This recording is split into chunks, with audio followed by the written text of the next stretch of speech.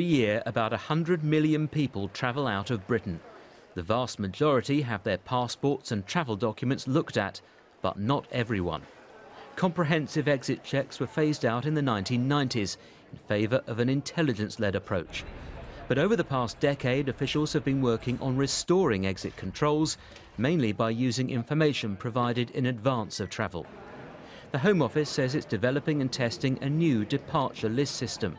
It aims to have full exit controls in place by April.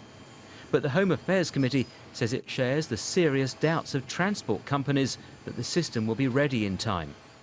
The committee says the new system must work efficiently, otherwise there'll be passenger queues and delays. It claims that would have a serious negative impact on business, trade and tourism.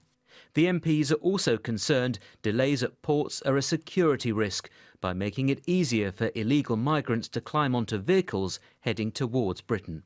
If the infrastructure does not work, then lorries are backed off a number of miles before they get into the ferry port. That gives the opportunity for illegal migrants to be able to jump on those lorries